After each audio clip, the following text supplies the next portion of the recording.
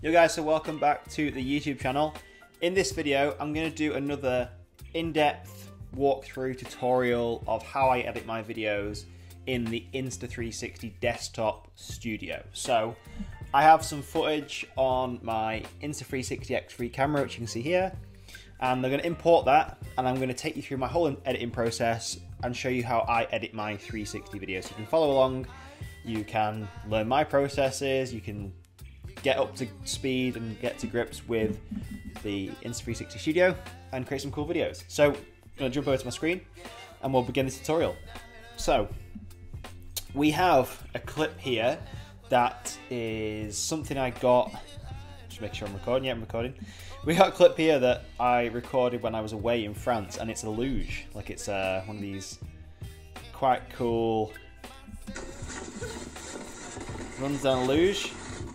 So I thought this could be cool to show you some of the different things we can do in the studio to get some really cool footage. Look at that. Okay. So what we're going to do first of all is we're going to take a look at the interface. So if this is your first time using this, you may be wondering what the hell everything does. And if I just backtrack one step, let's just say you have your camera. First thing you're going to want to do is transfer your files from your camera to your computer. And I use a micro SD card reader inside a little SD card adapter, which I'll put a link to in the description below. Really do highly rate these things. If you have not got one, this is the one I would use and recommend. You can get it off Amazon for pennies on the dollar. And you plug your card into that and you'll drag across the footage that you want. Now, most of the time your footage will be quite big files, and we don't really want to use, well, in this instance here, I don't want to be using the whole clip in this tutorial. I just want to use a little segment of it. So what we're going to do is we're going to open up where our file location is, and we're going to pick our file, and all we're going to do is just drag this into the Insta360 Studio, and it will show up here.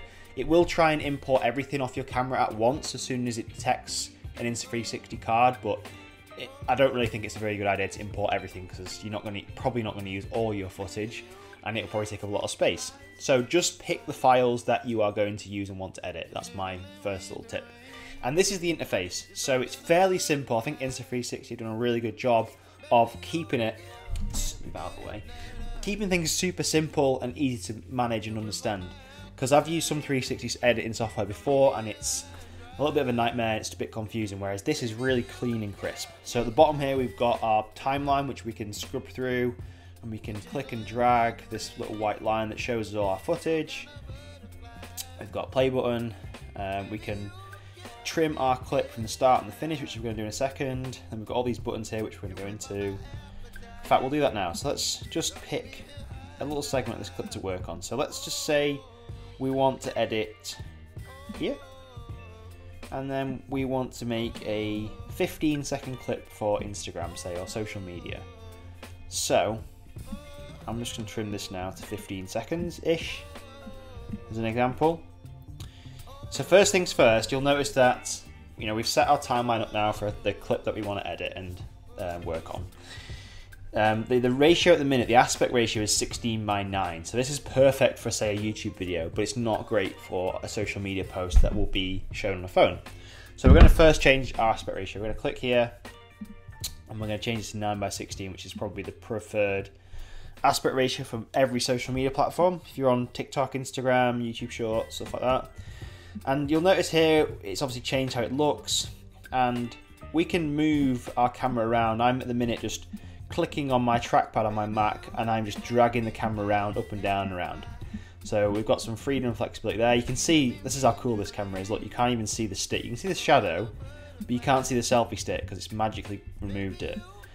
Let's say, for instance, we want to, we'll just go through some more controls actually. So we can move our camera around like this. We can hold the command button, we can rotate it, we can hold the option button, and we can go up and down, side to side. And we can also, what else can we do? Oh, we can zoom. I think we can zoom in and out. I just need to find this shortcut for that, 1 second. So let's just look at the interface again, look at some of the more detailed tools that we have to play with. So first of all, we've got the keyframe button, which is going to come in handy In fact, we'll click this now. So we're going to add a keyframe. And keyframes are basically how we're going to edit our 360 video. So whenever you add a keyframe, you're telling the camera, this is where I want my camera to point. If you add 2 keyframes and they're both at different points, your camera will transition between the 2. So if you set one keyframe looking straight and then one keyframe looking backwards with a 5-second gap, over the 5 seconds, your camera is going to do this. Okay? That's how 360 editing works in a nutshell. So we've set our keyframe, and you'll notice this screen pops up here, and we can choose all sorts of different ratios. We can do the crystal ball, we can do all sorts of funny stuff, tiny planet, so that's quite a funny effect. Natural view, so that's going to be like your less, there's going to be no lens curve on that, so you can get like a more organic feel. I like just keeping it default. We just want to choose where we want our image to start. Now you'll notice here we've got the pan angle, we've got tilt angle, so I'll just show you what these do. So we can pan around, we can tilt up and down, cool. We can sort our roll angle out, we can do our field of view control, so that's going to show us more or less of what we want to see. I quite like wide field of views, and when we can look at the distortion, so I'm going to be a bit careful with that so it doesn't look too unrealistic. Once you're happy with where you are starting, what we can do is we can move forward a few frames, and then let's say we want our camera to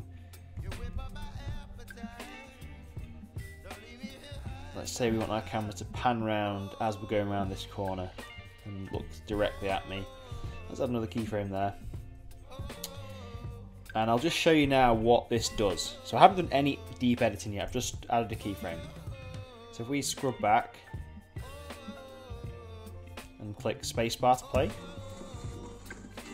you'll see there's quite a fast transition. I think that's a bit too fast. What we'll do is we can actually click and hold and drag that keyframe a bit further around.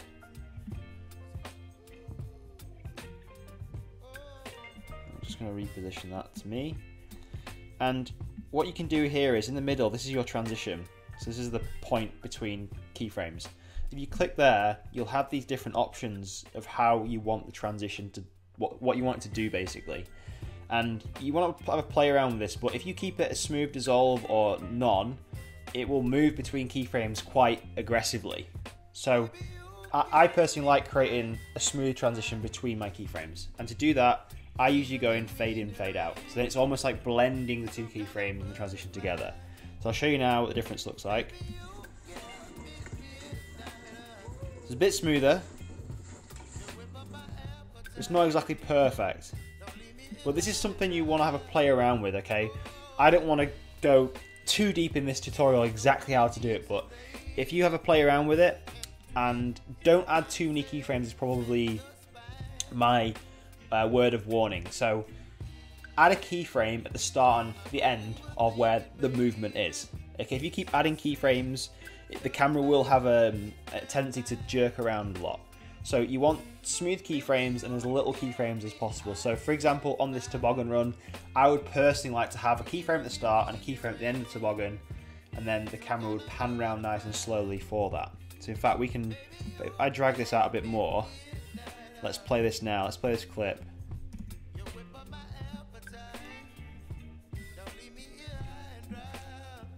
Let's see what this looks like now. Let's play.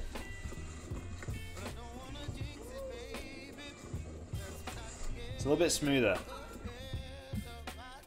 Right, so that's one feature, the keyframe. That's one way to edit on here. Another way, I'll get rid of that keyframe. Let's say, for instance, we just want the camera to track me on this toboggan run. We have this button here called Deep Track, and basically what we can do is we can draw a square. You can click that, and we can actually draw a square on our subject. And the AI technology will actually track me going down this toboggan run. So if we click Start Tracking,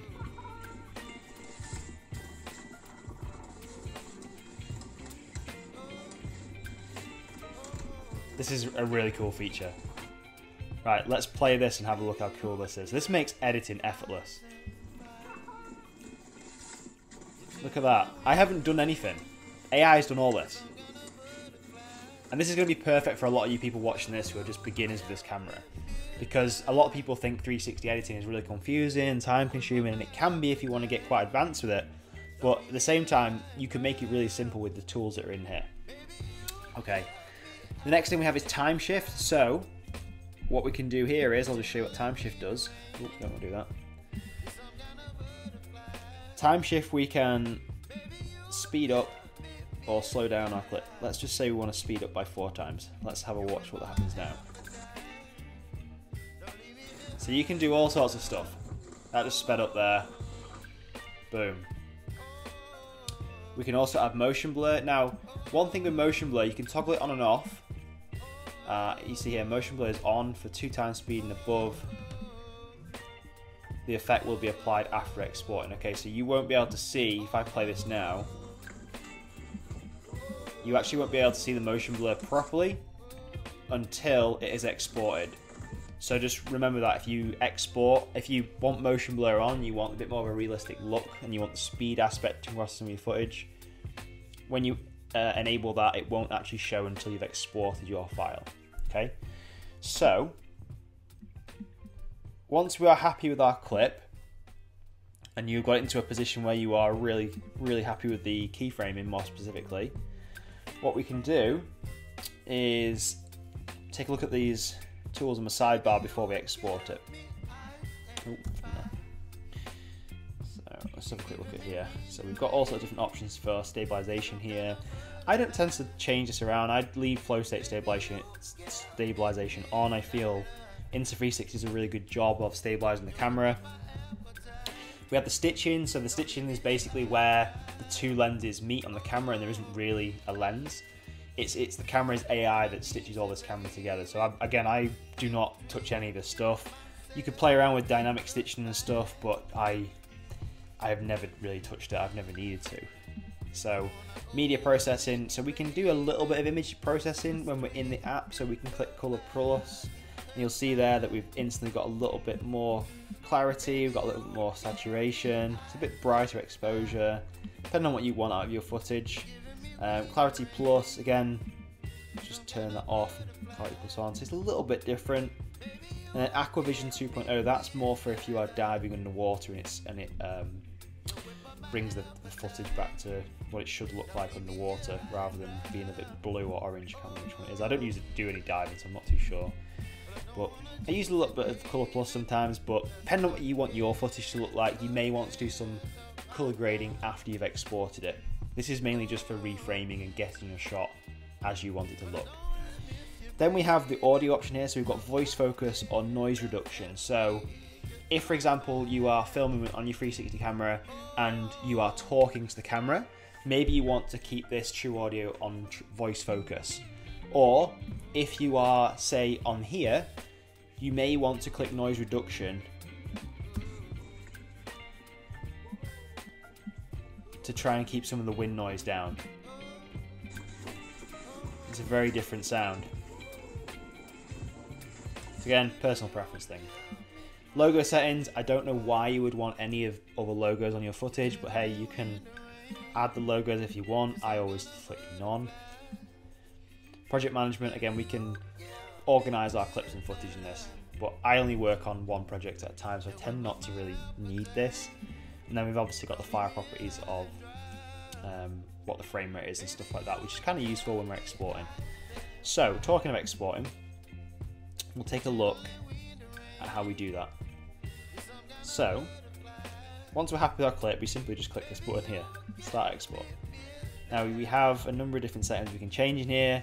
I always keep this on reframe video if you want to post it straight to social media, because if you click 360 video, it will give you the actual 360 file. So you'll have 2 cameras, it'll look really strange, and it's not something that you want to go and post somewhere. It's something that you're going to use for further editing. So reframe video is the option you want.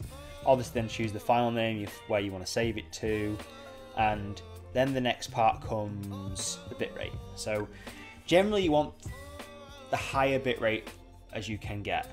Obviously there's a caveat with that, because if you go so high then the file size is going to be massive. I personally stick to around between about 30 and 50 on the megabytes and the bitrate. That seems to be pretty good.